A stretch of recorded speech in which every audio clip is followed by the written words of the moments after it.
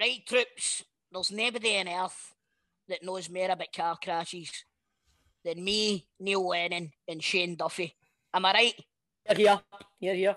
No, you're wrong, because there is somebody that knows more about car crashes. It's our pals at G4 Claims. Right, so remember, if you've been in a road traffic accident and you're not at fault, G4 Claims can make it easy for you. They can provide you with a complete accident management support that you require. They'll recover their costs from the at-fault party. They'll sort out a like-for-like vehicle replacement. They'll also organise your vehicle to be repaired at one of their approved body shops and returned to you. Should your vehicle be fucked, they will recover the pre-accident value for your car and write you a big fat cheque for it. And the best of all, it won't even cost you a brass razoo, as they charge the at-fault insurance directly. G4 Claims don't cold call. They don't buy data, and once they've processed your claims, your insurance will remain unscathed. And the best thing is, Nicole and the team over there won't take on your case if they don't think that they can help. So if you've been in a road traffic accident or know someone that has, got onto G4 Claims on 01698 767 172. That's 01698 767 172. Get them at notatfaultclaim.com or find them on social media at G4 Claims Limited. I recommend that you get them on social media at G4 Claims Limited on Instagram. That's all I'm going to say. All right. G4 Claims, not at fault. Claims made easy.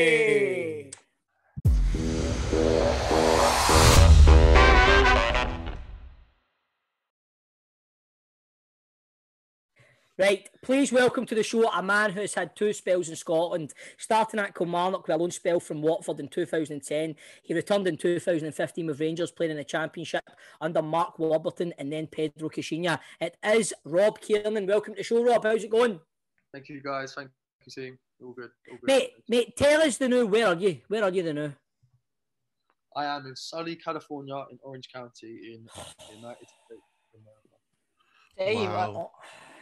Do you know that's that? That's the life, innit? That is the fucking life. I wish we'd just done like a kind of Jolly Boys. It says, right, we'll come to you and we'll interview you. I'll take you out and show you the ropes because it's a joke of a gaff, to be honest with you. Oh, I bet it is. And what's happening with lockdown and all that out there? Is there, what's happening? Is there everything shut? You hear about it, Joe Rogan talks about it, California being all locked down and all that carry on. Orange County, every county has different like, sort of rules, regulations. The police department here, the sheriff department have said, don't call us anything COVID related. No restaurants have been shut down. It's just outdoor dining. The gyms have to have like a door that's like open, for example. And apart from that, boys, it's been normal. Like, you know, a lot of people here just getting on with the days, and it's not been an issue. Wow, very interesting. I wonder why there's been 250,000 died in America. Aye, I know. Yeah, those numbers are a little bit. I think the gist here is everything's been manipulated a little bit. So I think people have their own views, you know. Totally, man. So how's life at Orange County? Life here is stunning. Like I said, I in terms of just life, you wake up on holiday every day. You know, you wake up to the sun. Man. You know, I'm 5 minutes from the beaches. You know, it's a different way of life here. It's not just, you know, football. It's like your whole life outside of it as well. It's incredible. Where did you stay when you played with Kilmarnock? I stayed in the hotel that they gave me outside the stadium. So the Rugby Park Hotel? Park Hotel. Oh, I have. Yeah. That's great. That's all right then, isn't it? It's so Southern California, huh? I bet the pies were better though. Yeah, the weather was quite similar. Well, it's kind of like with Park Hotel, you just kind of fall out your room right onto the pitch there, but don't you? I know. Come on, it's right there. Into the minus 84 degrees, and then get told to run around on that pitch. So, yes, it's a nightmare. Rob, I was looking through your Wikipedia yesterday, right?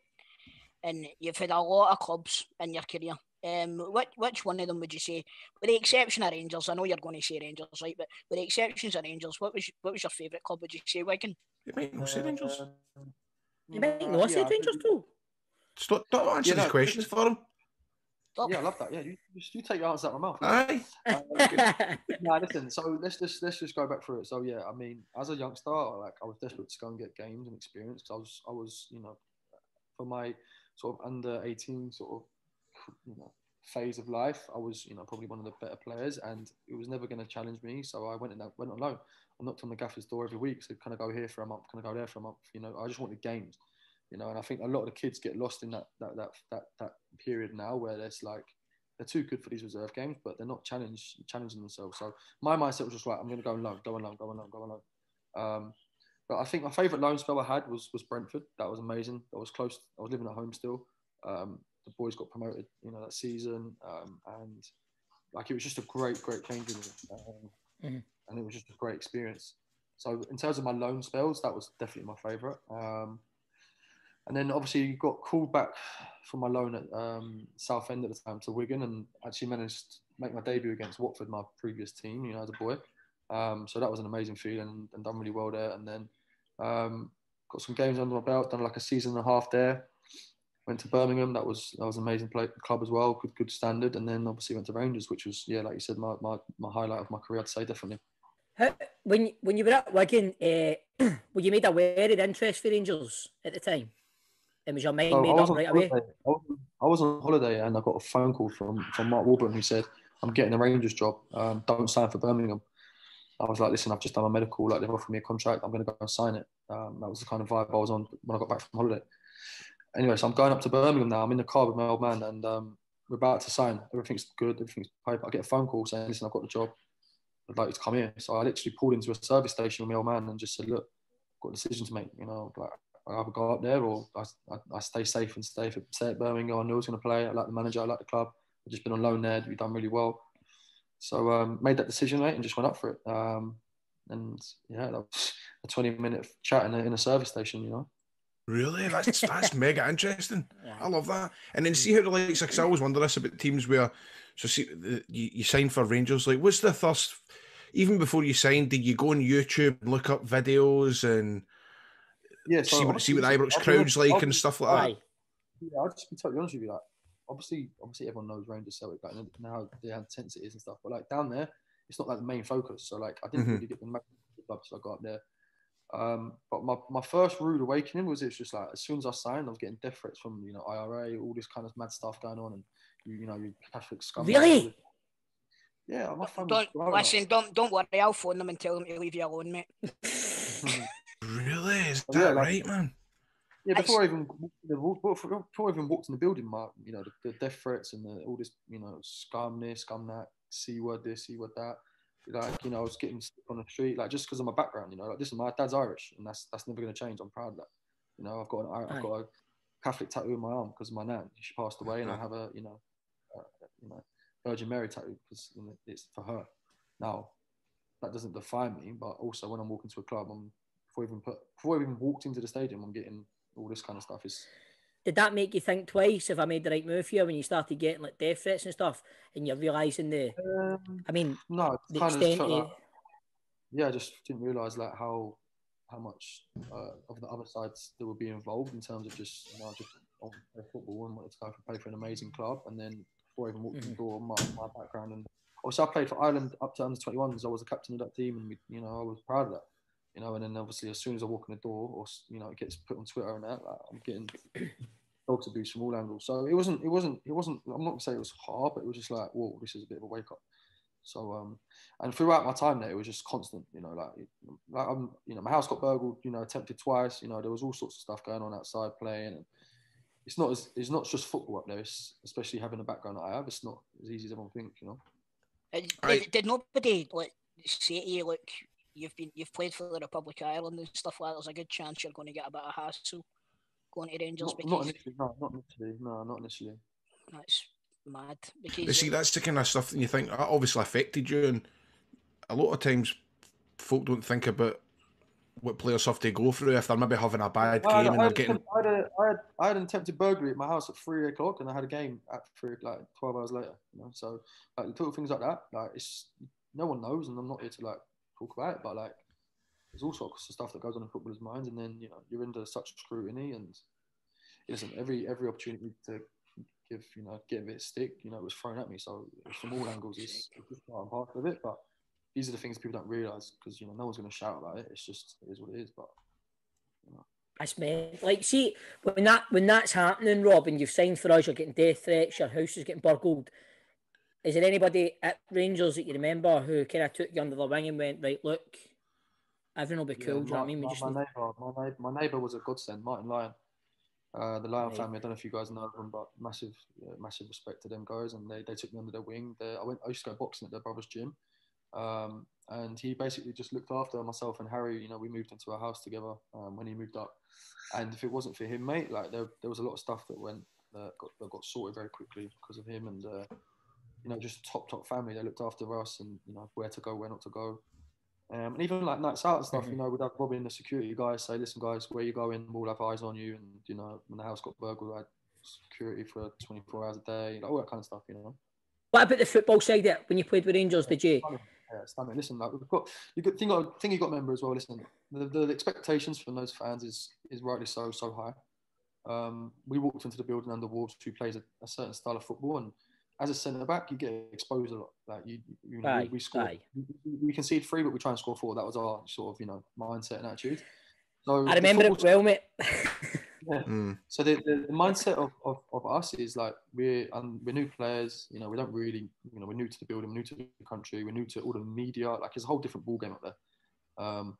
So we went there trying to get that success, trying to play a certain style of football, but you know, after you know 6 months of playing, people know what your style is. People know how to combat that. You know, and we had to find other solutions. And at times, I think we were maybe a little bit one-dimensional in the effect that we were so adamant on what we were doing that maybe it didn't work out well as we wanted it to. Aye, that's what I always remember. Like I always remember Mark Warburton saying, "Plan B was to do Plan A better." And that like rattled saying, a few folk, didn't it? Aye. That was... And I remember sitting at Ibrox and you're watching Foderingham get the ball. He gives it to you. You've got about 2 men charging you down right away, and you're wanting to play out for the back, and you just know that's the way you've been drilled. How frustrating as a football player. Was there ever times you wanted to go, look, mate, we need to change this? Aye. Yeah, listen. Let's clear something straight up. I've got massive respect for my Warburton, so I'll never talk down his name. I'll never disrespect him. Like real respect. But in terms of playing and being part of that, like of course there were times I'm like, I can remember playing Hearts away and it was just like an ugly night. The pitch was shit, you know. And the thing is, we brought in Joey Garner, who, let me tell you right now, he is one of the best I've seen in the air. Like he'll go and head a train. Like there's no denying he's put his head anyway. So like for us to play that certain way with a big weapon up there like that, they can do that. It was just frustrating at times. And I remember, there was arguments, there was heated moments, and you know, you've got to remember as well, boys, is that you go against the manager's, you know, game plan and mindset. You know, you don't play. So you have to do it or you don't, and no one wants to sit on the bench. So there's opinions there for sure, but first of all, clean up that. Massive respect for Mark. I'm never going to talk down his name, but there were times it was frustrating. Yeah. Do you know what I find interesting, boy? Do you know what I find this interesting? I know, boys, right? Is a player can decide to go to a team down south. They could be in the Premier League, they could be in the Championship. But the minute they come up and sign for a Rangers or Celtic, you're right. They're exposed to everything in the media. They can be in the papers every day, and it's not just like the local paper. It's the fucking national paper. And I bet you there's quite a few boys that come up here and they don't realise that that's what's going to happen, isn't it? Aye. It's not just the back pages either. It's the front pages as a lot. Aye. You know what I mean? So, like, I doff my cap to you, because if a lot of people, if they had been under the scrutiny and had the threats that you had, it would have been in the papers, and they would have, you know, like, so to keep that under your hat, man, that's, you know, that's a lot of respect for you there, I must admit. What was it your thoughts about Joey Barton coming to Rangers? Joey Barton is a top boy. Like, right. The animal inside of that man is crazy. Like the mindset and the winning mentality is crazy. He came to Rangers when obviously he wasn't at the peak of his performances, and you know, his legs had gone a little bit. But let me tell you one thing right now. That guy, you go to war with that guy, because he galvanizes that squad and that team. I remember there was a team talk, I think, before the Old Firm, and he actually, I think the manager might have been talking, and he got up his seat and just said, "Listen, guys, no disrespect, Mark, I want to take this." And he's just sort of just reading off about, you know, like the passion and the hunger, and like just, I remember it like it was yesterday. Like he had this this attitude of just like, you know, I've come here to win. I haven't come here just to, you know, make numbers up. I've done this, I've done that. You know, I'm gonna go in there. This is like wartime. This is everything that I've played for. Is, you know, this is now the real deal. You know, and like it was just the way he was speaking. It was just motivational, and it was just like, I'm with him. You know. And even in training, he demanded a lot. He demanded around the training ground. But that's like, it wasn't just him. Don't get me wrong. He was just more vocal. He was just quite vocal. You know how he is. He's outspoken, and he has that respect for where he's been. But it wasn't just him. It was the whole club. Like Warburton, he installed that to us. You know, like, and everyone around the training ground. It was like pure respect, pure. It was not like a case of you had to tell people what to do, because the standards were that high that it was getting done. Do you know? Training was nasty. Training was feisty. You know, there's tackles, there's fighting, there's scrapping, there's words, there's, you know, it's not a playground, mate. It's real football now. Well, that's interesting, and I'm just wondering, see that pre-match game. Well, surely was that a 5-1 game then? Where we beat 5-1? That was 5-1, yeah. So it worked out well then, aye. What's the treat? Don't listen to him, Rob. What? See something like that, Rob, where you're talking like earlier on, you're saying Mark Warburton, if you don't want to kind of go against the manager saying you're not in the team. See that day when we get beat 5-1, I remember there was the media thing about Joey Barton versus Scott Brown, blah, blah, blah. See, in the dressing room after that game, what was it like? What was Joey Barton like in the dressing room after that game? It's just fighting, fuming, shouting. You know, it's just kicking off. But it's all because everyone cares so much, and we know the magnitude of it. You know, so it's not. There must have been a wee bit of the whole, I can't believe he stood up there and gave that big speech and then he's not turned up on the park, because you never get a fucking touch of the ball that day. I think that game, just in the most respectful way, just kind of showed him where he was at as a player at that time, you know. And also, you got to remember, let me tell you something. He's come from Burnley, right? And I know I've worked under Sean Dyche, and I know exactly how he works. And this guy is organised drill. They're hard to beat. They don't play expansive, big football like we were trying to do. It's a completely different game. So let me try and break it down for you. When you look at Leicester, when they won the Premier League, yeah, you know how hard they are to break down and be a solid unit, because they've got people like Vardy and whoever else up there that are going to go and do the magic off a counter-attack. When you're the opposite of that, you're expansive and big, and the pitch is massive, and you're getting counted on, it's a completely different ballgame. Joey Barton is not built to go and run and put fires out like a Kante, is it? You know, like he's not that player. You know? He's a solid, you know, get tight, do your job, man mark, motivate, keep the ball, recycle, and use those boys up top. But we won't play like that. It's a different ballgame. And I mean different ballgame, you know, because you're expansive. So, for example, I remember like yesterday, I gave the ball away. I tried to find a pass through a gap, like we've been working on, like trying to find those holes, get those people, danger men on the half turn. Give the ball away, you've got a lot of space to catch up with. You know, you've got like half the pitch to do it. And you've got boys that are, you know, Dembele, let's be real, Dembele is an athlete, he's a monster. So, you know, you give him space, give anyone space. You give anyone space, they're going to do damage. If you don't give them space, like Leicester do, don't give them space, then you've got to have like your Mahrez's or, you know, your boys that can just give you something out of nothing and go and get your goal. Give anyone space, of course you're going to do damage. So it's a different type of ballgame. Joey Barton's come from Burnley. Now he's playing for us. It's a different ballgame. Aye. He didn't have a proper pre-season at Rangers either, didn't he? Because his TV commitments. One of them did. Even Senduk, like Big Phil, like he had like two games, 2 days training. 2 days training after doing nothing for like 6 weeks. You know, like come on. How did you get on, mate? These are things that people don't see. You know, like these are the background things people don't see. So you know, like, you're not. No, totally, mate. Totally. Aye. What about Davy Weir? What was he like on the training ground? Yeah, legend, man, legend. Like I just wanted to absorb everything from him. You know, like he was just, you know, he oozes class in every manner. But like he was playing. You guys probably know. Correct me. He was 39 playing in Champions League. Yep. He signed for us under Walter Smith as like a 6-month contract as a stopgap and was there for about 4 or 5 years, won everything. He's the definition of a Rolls Royce. Like he's just like, you know, I remember watching him for Everton. I'm just thinking, he's just a cut above, you know. But like that's a different pedigree of footballer with that experience, and physically he must have been in some nick to be playing those type of games. He was great, man. So yeah, like, nothing but legend status for him, man. Definitely, man. I think he is a sort of player as well, even like across the city as well. You look at him, you do have a respect for him. You know what I mean? He's a seasoned professional, and he's got that kind of respect for all angles, you know. So you're definitely right there in what you're saying. Aye. So Rob, was it a bit of a shock when obviously Warburton and Weir left Ibrox? What was that just news to you? It was a baffling one, to be honest with you. Obviously, we've seen a little bit on the old Twitter and, you know, just through word of mouth and that. But to this day, I don't really know the ins and outs. But, you know, I think I can read between the lines a little bit. But, yeah, it's disappointing to see him leave, obviously, because then you're thinking, well, you know, you've been brought into the club by these people. So, you know, yeah. Listen, every manager wants to bring in their own team. And also, let's not beat around the bush. You know, the next guy comes in and there's a lot of deals going on under the radar and things going on behind the scenes that people won't know about. So listen, you know that your time's probably going to be up and you're going to have to be moving on. But that's football, and that's, you know, I'm sure you guys are aware of what goes on behind the scenes, but there's a lot of politics as well. So how did you find Kashinya when he came in, mate? Miles off it, yeah, absolutely miles off it. Really, right away, and is a full squad pick up on that? Oh yeah, every minute. But yeah, listen, I'm not going to. He's a nightmare, man. I'm not going to sit and badmouth people because it's not really my manner to disrespect.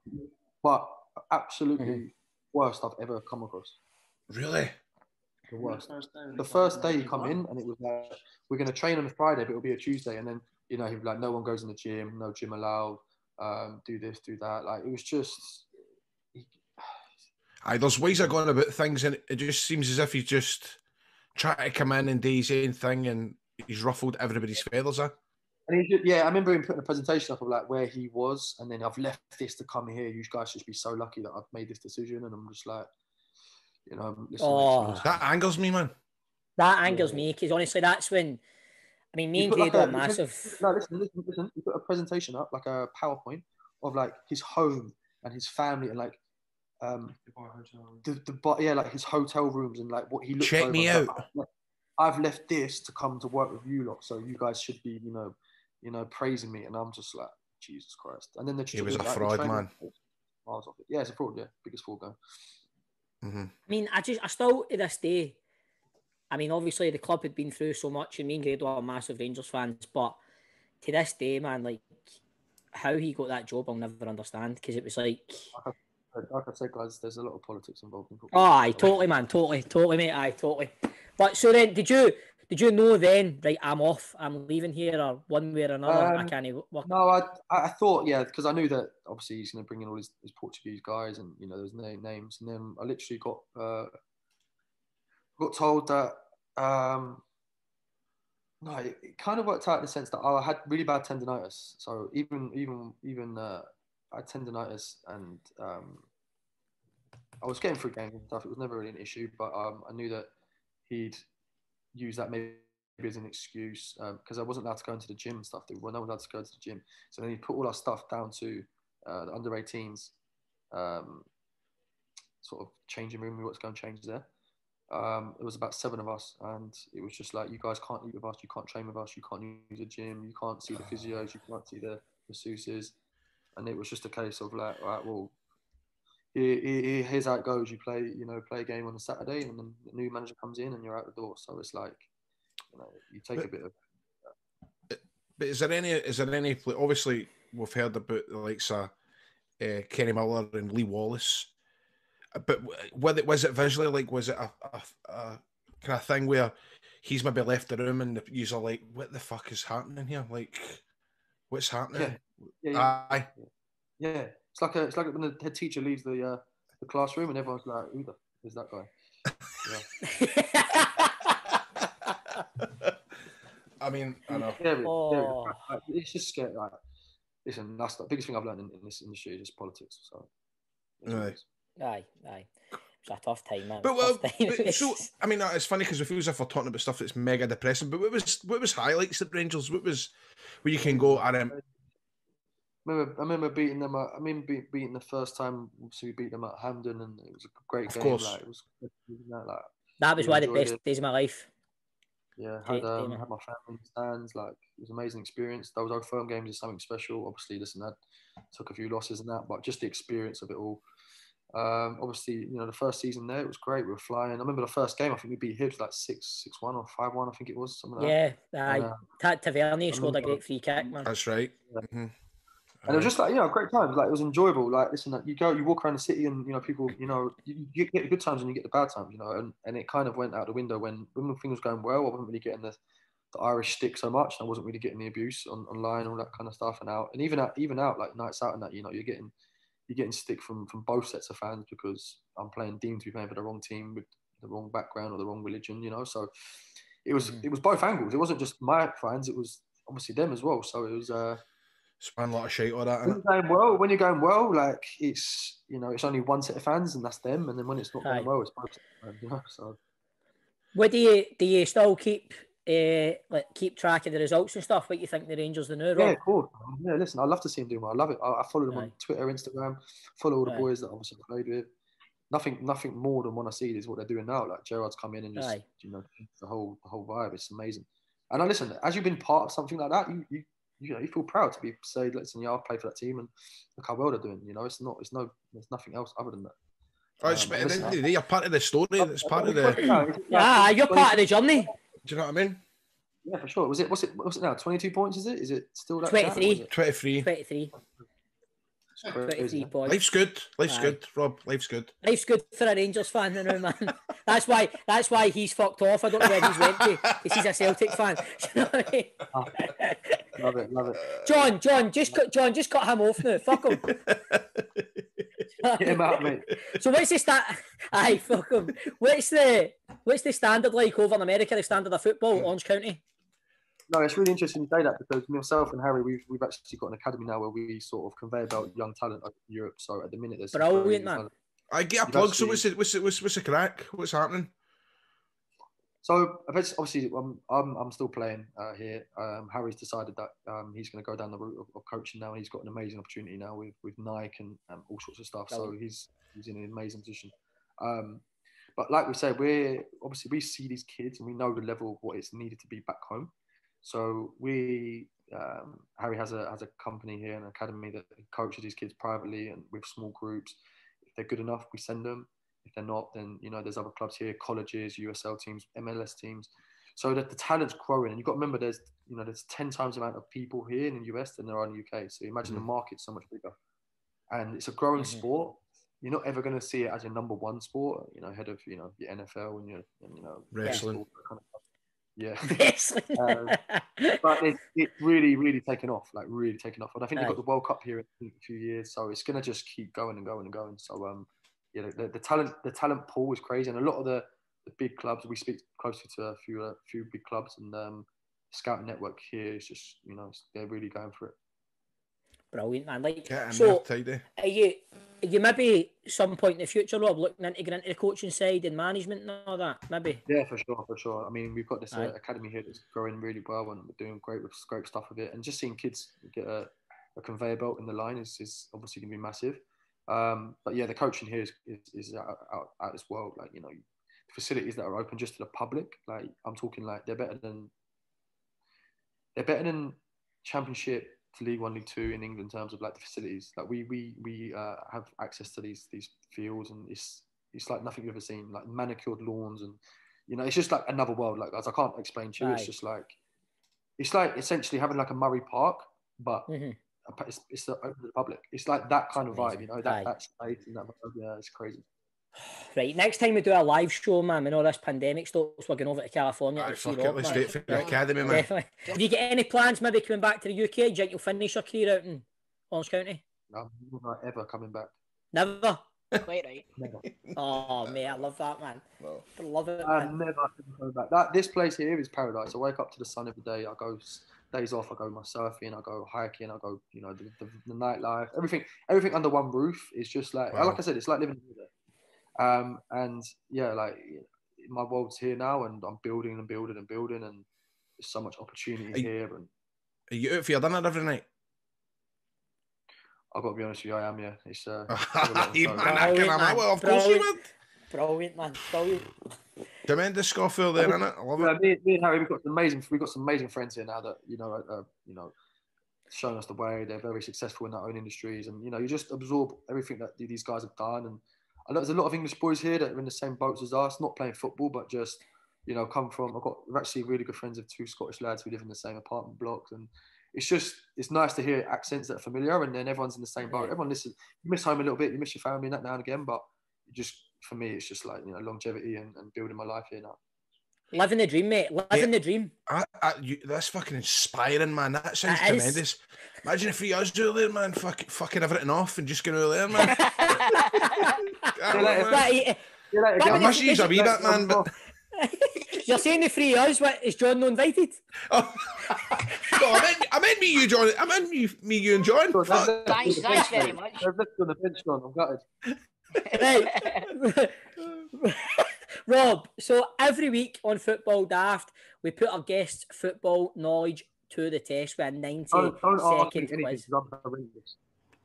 You are? Mate, he says don't ask him anything. He's horrendous, but we need to do it, mate. We need to do it. Horrendous, but let's go for it. I mean, I'll sit on Google on the slide and try and get you answers, but apart from that, there's no chance. That's fine, mate. That's fine. But we've got top of the leaderboard is John Sutton and Chick Young with 15. We've got Mark Wilson, Keith Lasley tucked in with 14. A good doctor, Kenny Duker, Kevin Harper on 13. We've got Mark Reynolds on 10.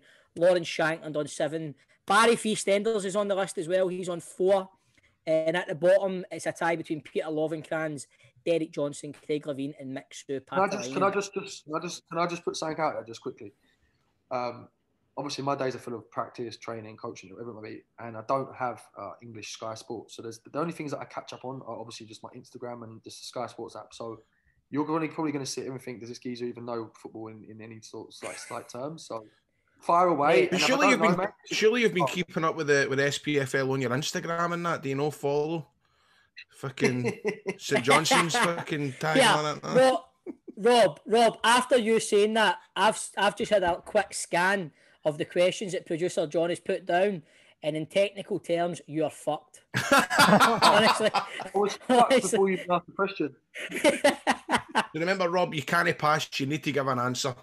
Barry Feastenders was passing. Listen, it doesn't, see if you don't know, just say anything. Say anything. Right. Because the geezers are a chuckle, man, to be honest with you. Aye. If I'm being honest. Right, in 8 seconds, John, are we ready? Was Rob, are we ready? Yep. Sorry, mate. Right. Who is currently 3rd in the Scottish Premiership? Hearts. Capello is the home to which team? Chris picks up dog shit. Who did you score your first professional hat-trick against? My first professional hat-trick? In the playground, mate, at school when I was about 9 years old.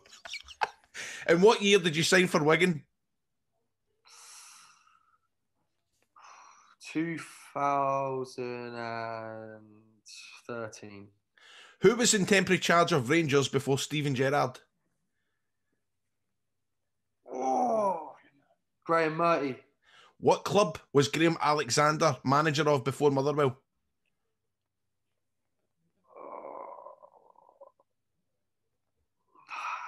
I don't want to say someone English, but I don't think it is. Berry. I know it's wrong. What nationality is Celtic's Diego Laxalt? Laxalt, that sounds like Scandinavian or something. I don't know. How many loan spells have you had across your career? 418. Davy Irons. Davy Irons is the manager of which team?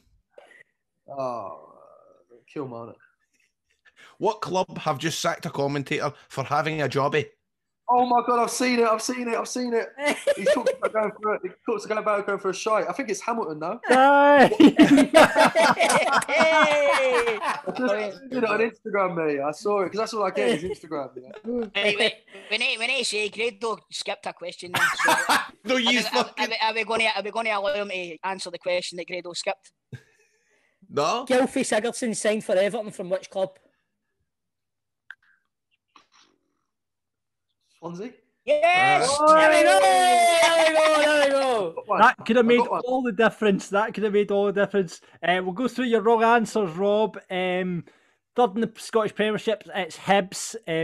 Capel is the home of Morton. I've got to hold up my hand. I left in a question from last week. So I was going to say this. I don't remember Rob Kiernan scoring a hat-trick against Dundee. I know, I was thinking that, I know. But do you know what? He got a great answer. So The hat-trick of own goals in training, that's yeah. So we'll give you that because you scored your first hat-trick on the playground. Graham signed for Wigan in 2011, apparently, not 2013, Rob. Graham Alexander went from Salford to Motherwell. Diego Laxalt's Uruguayan. Loan spells you've had across your career, we counted 9. I don't know if you've got any more. But Rob said 400 odd, so he must know better than you, John. I would give him that, man. Right, okay. Just for banner purposes, 418 sounds better, no? Yeah. Okay, we'll give you that then. We'll give you that.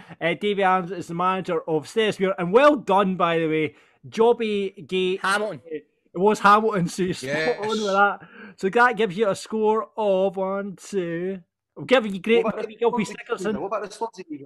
Yeah, we'll give you Gilby Sigurdsson as well. So 1, 2, 3, 4. 4. Brilliant, man. There we go, mate. Oh, Same as Barry for EastEnders. Do you know what I will say to you is there, Rob? You got more than a man that managed Scotland. Aye. So, yeah, I'm all over that. Who was that, Craig Levine? Craig no, Levine, aye. Fucking Jock Brown. Who do you think? Of course it was Craig Levine. Rob, honestly, mate, thanks for giving up your time for coming on. Really appreciate it. It's been a great chat, mate. Did you enjoy yourself? Loved it. You boys are good. You're a good laugh, man. Audio Frontier.